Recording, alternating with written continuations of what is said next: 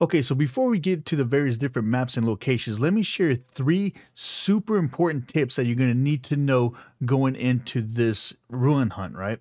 So, number one, make sure you have at least 5 slots open in your bag. You're going to need 2 slots for items and 3 slots for the bugs that you're going to be picking up.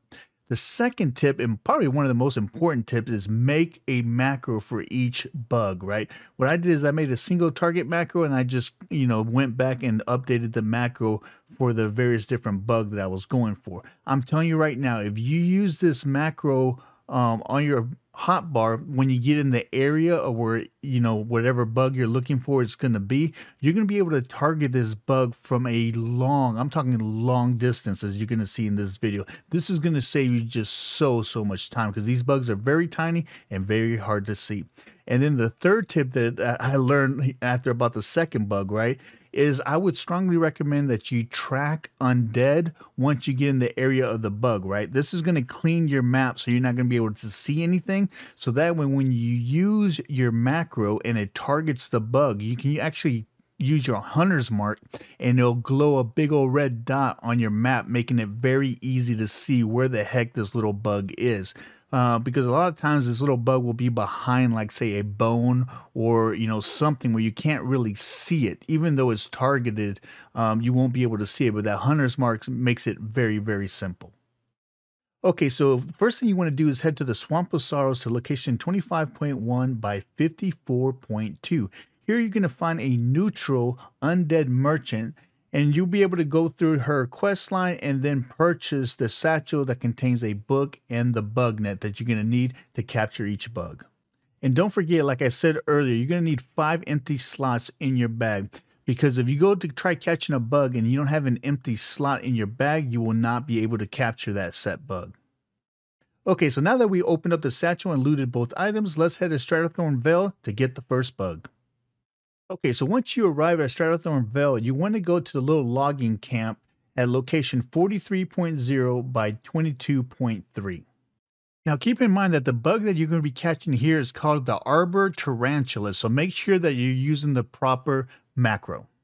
Once you arrive at the logging camp, be very careful because the goblins actually blend in with the greenery.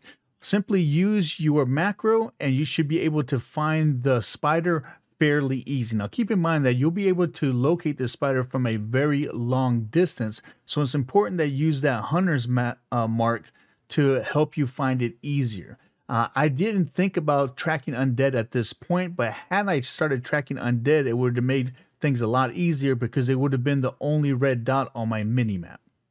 As you can see here, the spider is so small that I can't even see it on the back log. But once I pretty much figured out to use the mini map, it was very, very easy, making the rest of the bug catching in this ruin quest just so much faster.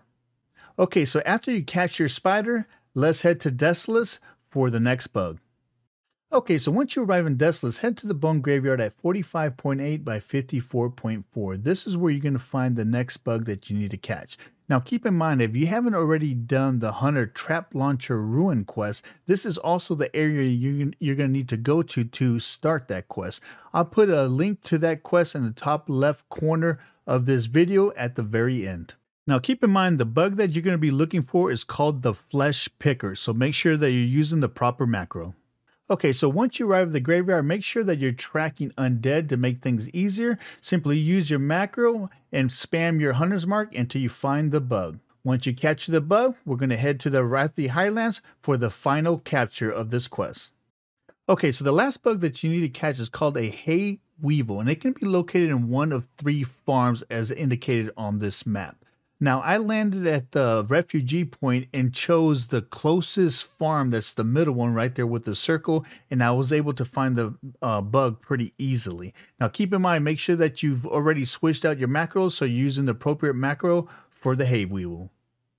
Okay, so if you're Alliance, this is going to be one of the easiest bugs that you're going to catch because all the mobs in this area are Alliance mobs. Now, if you're a Horde, you're probably going to have to fight your way around here once you finally find the map, but simply use your macro and the hunter's mark and you should be able to find the bug fairly easy on your mini-map. Simply capture the map and head back to the Swamps of Sorrows to the Undead Merchant again. Once you arrive at the Swamps of Sorrows, just simply do your turn-in using the second interaction bubble, and boom, she should give you your room. Simply look in your bag and your room should be there. And just that easily, boom, you got your Rune of Invigoration. Congratulations. If this video was helpful, don't forget to hit that subscribe button and turn on those notifications for future videos. If you're a hunter that still needs the Trap Launcher Rune Quiz, click on the link on the top left of the screen for an awesome video that'll take you step by step on how to get that rune, and if it's still glitched, how to fix the glitch so you can actually learn it.